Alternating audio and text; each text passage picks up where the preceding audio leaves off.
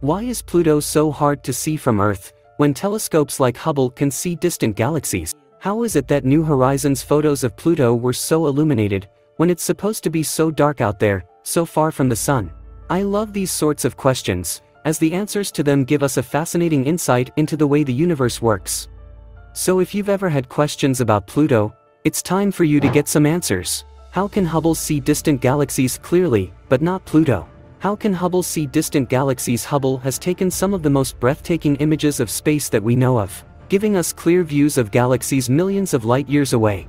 And yet, it struggles to take clear images of celestial bodies much closer to us like Pluto and other trans-Neptunian objects. Surely that doesn't make sense. How can it see something so clearly so far away, and yet the most detailed view of Pluto is this? The answer is a lot simpler than you may think. It's all about the angular diameter of the object in question. This fantastic image is the Andromeda Galaxy, a galaxy found roughly 2 million light-years away from us. You might think that this distance would make it relatively small from our perspective, but even though it is so far away, use a high-exposure camera and you'll find that it is actually 6 times bigger than the sun or a full moon in our sky. This is because it is big, 220,000 light-years across, and at that size, 2 million light-years away from us is not enough to make it seem tiny. Its size and distance from us means that it covers 3 degrees across the night sky. It is so big in fact, that when Hubble looked at it, it couldn't see the whole thing in one go. It simply couldn't zoom out enough. So, this image is actually a mosaic of hundreds of Hubble exposures, and even then, they couldn't fit the whole galaxy in at once. This is true of other galaxies as well. Now, most galaxies aren't as close or as big as Andromeda, but they are still big enough for Hubble to image them and see interesting details while it's at it. Here's the Pinwheel Galaxy, 21 million light-years away. Now notice how it covers the gap between some foreground stars found in our galaxy. That's to give you some idea of how big it is in the sky. If you could see it clearly with your naked eye, it would appear just smaller than the Moon. I hope this is giving you some perspective. Even though it is so far away, it is huge, and so, still has a large apparent size in our sky. As you can imagine, this makes it much easier to image. Just as a side note, I can only imagine how beautiful it would be if all galaxies local to us were bright enough to be visible to the naked eye. But what about Pluto? We might need to clarify our measurements. To describe the size of something in the sky, astronomers use degrees, arc-minutes and arc-seconds. 60 arc-minutes in a degree, and 60 arc-seconds in an arc-minute. So Andromeda was 3 degrees across, and the Moon is about 30 arc-minutes across. The Pinwheel Galaxy is about 28 arc-minutes across. Pluto is a minute 0.11 arc-seconds across at its closest approach to us. That makes it ridiculously small in our night sky. A wonder that Hubble can resolve any details on it at all. But again, closer and larger planets, which have bigger apparent sizes, can be resolved more easily by Hubble.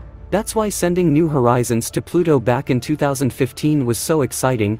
We really didn't know what to expect before we got there, as we don't have a telescope powerful enough to resolve any details on Pluto. And so everything New Horizons sent back was a revelation. Here's one last example from right here on Earth, to really hit the idea home.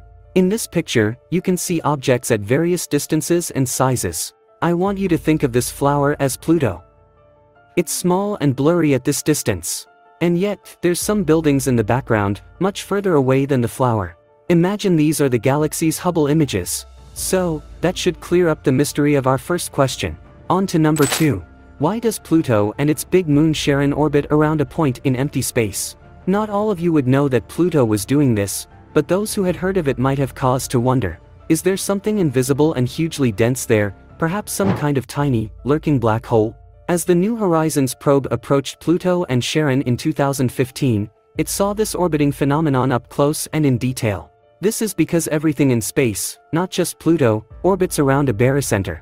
A barycenter is the center of mass between two objects. For most of the planets, with their much greater mass than the moons orbiting them, the center of mass in these situations resides within the planet itself, meaning it wobbles as its moon's gravity tugs on it. With Pluto and Charon though, they are much more similar in mass, which means the point in which they orbit is outside of Pluto, making it appear like they are swinging around an invisible object in space. So, another enigma about Pluto solved. Now what about number 3? How is Pluto so bright? Surely Pluto would be pitch black in reality, right? Well, the answer is, with your naked eye, if you were to look at Pluto, it would indeed be darker than in these images, but interestingly not as dark as you may suspect. Pluto is an average of 40 times further away from the Sun than the Earth, and only has a 1600th of the sunlight. Direct sunlight on Earth is 100,000 lumens per square meter, so on Pluto it would be around 60, the equivalent to an indoor stairway or corridor lighting. Even if that level was a problem for our cameras, we can still see darker objects by utilizing longer exposure times. Why is Pluto not a planet anymore? Before I explain, did you know that we once were considered to have 100 planets in our solar system? It's true. Throughout the ages, the number of planets in our solar system has gone up and down quite a lot. And no, before you ask, this is not because planets suddenly appeared and disappeared, but rather due to how they were discovered. Since antiquity, there were 5 planets beyond Earth, which are the ones visible to the naked eye: Mercury, Venus, Mars, Jupiter, and Saturn. The ancient Greeks added the Sun and the Moon to their list of planets, but that idea never really caught on. In the late 1700s, Uranus was discovered, which was revolutionary at the time as no one considered there could be more planets beyond the visible 5. After this discovery, more and more planet candidates were being found, like Ceres, Vesta, Pallas and Juno, which are all found in what we now know as the asteroid belt, or the large belt of asteroids between the orbit of Mars and Jupiter. A lot of people in the world feel like Pluto has been hard done by. But Pluto was just another victim of this ruthless refinement of categorization. In 1930, Pluto was discovered, and with the excitement of finding something so large and distant, it was classified as a planet. However, within a few decades, it was discovered that it didn't follow the conventions of traditional planets. The planets we know have circular orbits that align roughly with the plane of the solar system. Pluto, on the other hand, orbits at an angle to the solar system, and its orbit is so elliptical that at some points during its year, it's closer to the Sun than Neptune. But it was also unique, so no one minded it being called a planet. But then, in the 1970s, Pluto was discovered to be a lot tinier than expected. It turned out that its mass is only 1/6 of our Moon. This made things a little awkward. Why call Pluto a planet, but not our Moon when it was so much bigger than Pluto? Just like the discovery of the asteroid belt, it quickly became apparent that there was another belt beyond the orbit of Neptune, now known as the Kuiper belt. Also, because of the classification change, there is a silver lining for the once planet Ceres. It got promoted from being an asteroid to becoming a dwarf planet. So, better than nothing. Conclusion. So there you have it. For questions about Pluto solved. But how many more questions have now arisen? Perhaps as you've watched the icy beauty of Pluto and learned of its mysteries, all that's happened is it's got your mind turning in even more directions. Like the mythical Hydra, maybe this is a beast that never can be truly slain with just chopping off its heads. But that's part of the beauty of the universe. But for now, whatever you were wondering about Pluto, hopefully you now know a little bit more.